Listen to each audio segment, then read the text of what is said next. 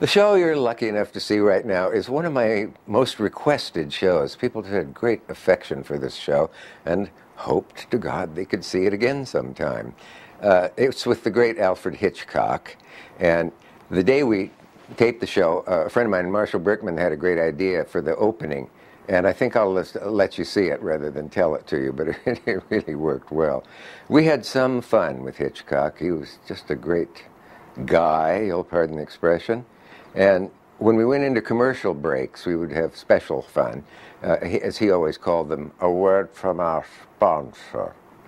Well, we have cut out the sponsor's words so that you can just unadulteratedly enjoy the enchanting gentleman. I should say, here's a program I think you're going to find very interesting. June 8th, 1972. Alfred Hitchcock. The Dick Cavett Show.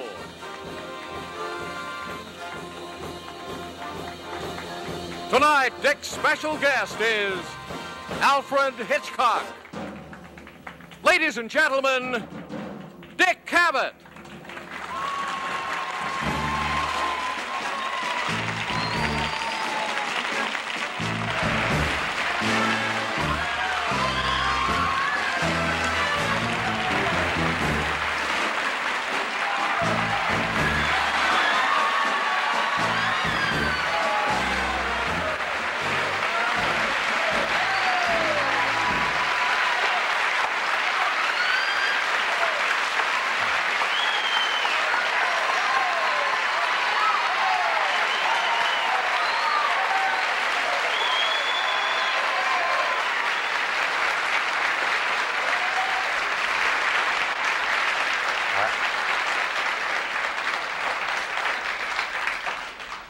Good evening.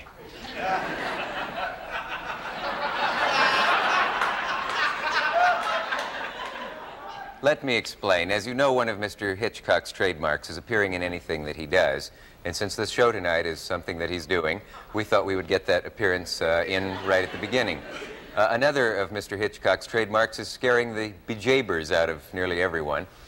And he's done that in so many films that it's hard to say what would be your favorite, whether it would be Cary Grant being chased across that abandoned cornfield in Kansas by the airplane in North by Northwest, or Joel McCrea watching a windmill turning in the wrong direction in Foreign Correspondent, or Cary Grant bringing a glass of milk that might be poisoned to Joan Fontaine in Suspicion, or the shower scene in Psycho, or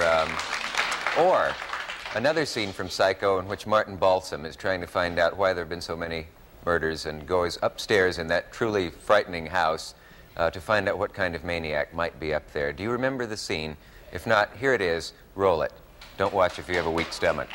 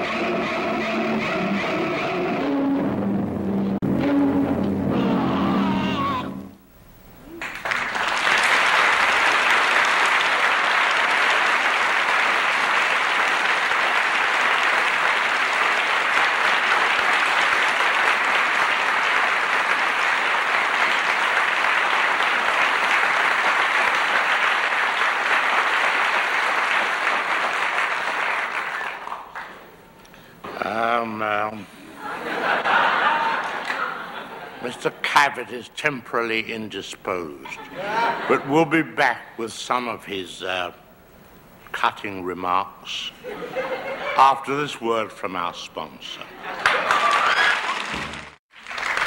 Thank you. Here we are. Greetings, Mr. Hitchcock. How do you do? Very nice to see you. I thought that would make a very pleasant murder weapon. The mower, I mean. The mower. You mean we've given you an idea? No, for your... you get the victim to lie on his back. Yes. And then mow the hair off his chest first. Then stamp on him. Oh, I see. How did you acquire this turn of mind? You look like such a pussycat. I think my mother scared me when I was 3 months old. You see, she said, boo.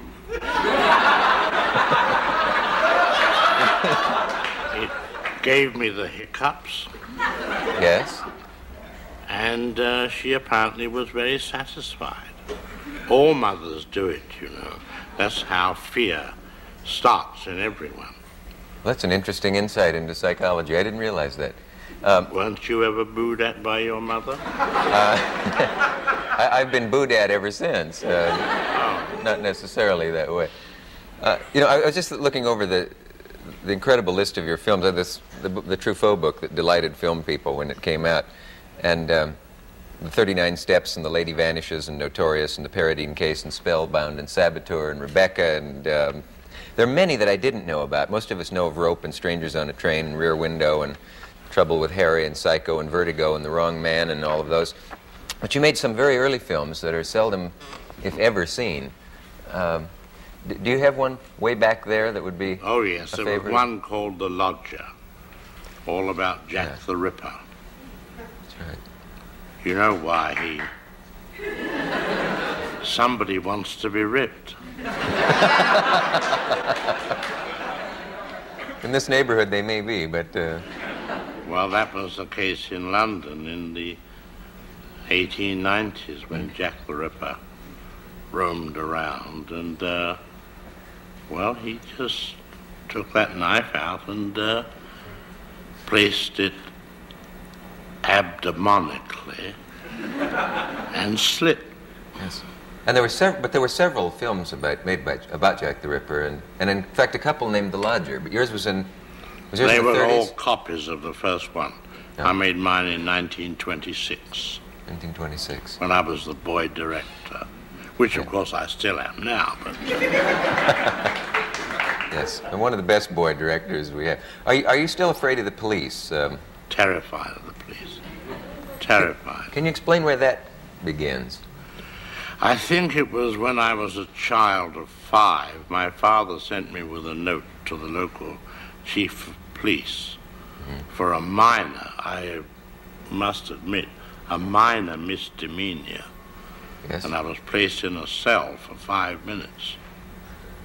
Now, psychiatrists say that if you can trace the origin of your fear, it will disappear.